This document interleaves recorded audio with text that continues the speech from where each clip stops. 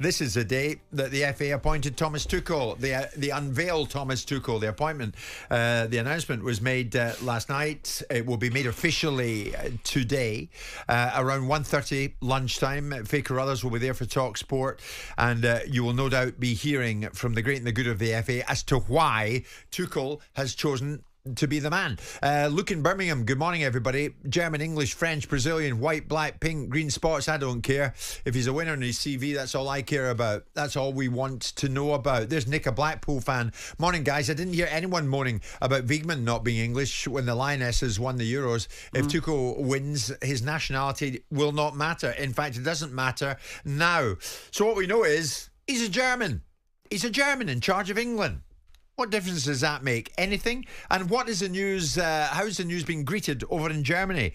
Constantin Eckner is our German football broadcaster and writer chum, and he joins us live on the show. Constantin, good morning. How has the news been greeted in Germany? With a bit of a surprise, of course. It's the first German to coach the English national team, of course. Everyone knows that, the third foreigner. So, on the other hand, most people who are involved in German football knew that Tuchel wanted to go back to England because at this point in his career, he basically prefers to be in England compared to his native Germany. So that's why it didn't come as a huge surprise, but it is a bit of a surprise that it's actually the English national team and not possibly Manchester United or something like that. So Constantine, and I think you'll be spending a lot more time over here with us, which is no bad news as far as we're concerned. Constantine, going forward, who's got the better German manager, England or Germany? Well, that's hard to answer, actually. Nagelsmann has done a tremendous job with the Germany national team. Obviously, especially now after a couple of experienced players have retired, still they beat the Netherlands on Monday, and they were quite dominant in doing so. On the other hand, Thomas Tuchel is his first job in international football, and from my point of view, international football might actually suit him better at this point, because as we know, he can be very charming, he can be very successful, but he can also be kind of off-putting and irritated once things don't go his way. So the less hectic schedule of international football might actually help Tuchel. You see, the best guy is not like that, just exactly as Constantine has described. He can be very charming, he's extremely effective, but don't worry, he'll get irritable if he has to. That's what you want, Simon. Well, it depends if the irritation... You don't want a nodding dog. No, of course not, but it depends if the irritation is justified. If it's justifiable irritation, then absolutely. And the irritation and how you manifest irritation and how you communicate it is also important, because you can't just go around saying what you want to who you want, how you want, where you want, when you want, irrespective of whether you're irritated or not, unless you're the organ grinder. And as a football manager, you're not. You're part of the mechanisms. So there's nothing wrong with it. I've seen Klopp get irritated with situations and circumstances, predominantly with the media and not with his employers, but ultimately the media were his employers because they're the ones that are bankrolling football clubs these days.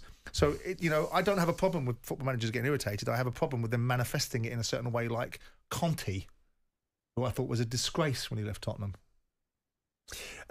You say he's probably better suited to international football. Why would that be, Constantine? Because throughout his career, usually when Thomas Tuchel came in, he joined a new club, Borussia Dortmund in 2015, Bayern Munich most recently, or even Chelsea the first 4 months, and then they won the Champions League, right? So usually when he joins a club, he has an immediate impact, a positive impact. He did so at the 4 previous clubs he coached. So I think he will have an immediate positive impact when he comes in and takes over the national team. But what then happens is usually that because of the hectic schedule, because of everything that's going on, week to week, from Saturday to Wednesday to Saturday to Wednesday, Tuchel sometimes loses a bit the connection to the team, and sometimes he loses, doesn't follow his plans anymore and stuff like that. He doesn't come up with new plans, so doesn't have the time to do so, to draw up new plans. I think international football offers you the chance to work a lot, to analyze a lot between international breaks. And so he has much more time to analyze, come up with new plans, scout players. So in the end, it might actually help him because we have seen Tuchel at his best, but also we have seen when he falls off a rock a bit. Danny, how do you think the players will be reacting to this? Harry Kane knows him, of course, says he's a fantastic coach. Are they kind of sitting up and listening this morning thinking, need to bring our A game for this guy? Well, all I've heard is positive stuff, which is always a good sign. I think the intelligence of him, he's got a warmth about him. He's got that humour comes out. You can see that in him as well.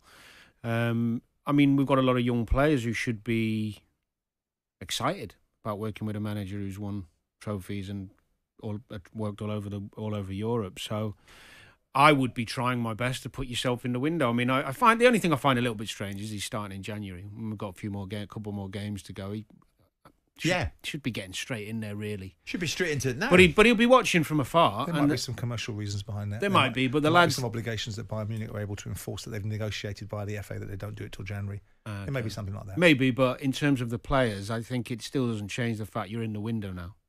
Some of the players who thought maybe they would be in the squad all the time could be on the periphery, depending on his own likes, because there's a lot of young players in there, and I think we'll see a few changes. I don't think the squad will be, come the beginning of next year, his first squad choice. I think you'll find it won't be as what's the word?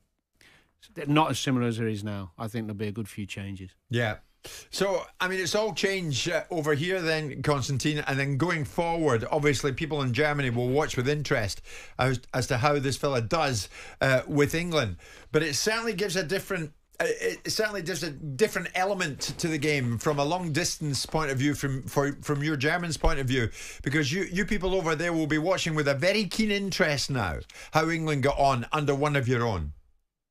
Oh, yeah, of course. I mean, in the end, of course, everyone in Germany wants to win the World Cup in 2026. But if it ends up being Tuchel, some people at least, probably a lot of people will be happy for him. Unless, of course, England beats Germany in the final or semi-finals. Then that's a different story. I mean, once Tuchel faces the Germany national team, coached, by the way, by his former player, Julian Nagelsmann, I think then Tuchel will be seen as a foreigner. Jim White and Simon Jordan. Monday to Friday mornings from 10 on AM, on DAB, via the talkSPORT app and on your smart speaker. talkSPORT.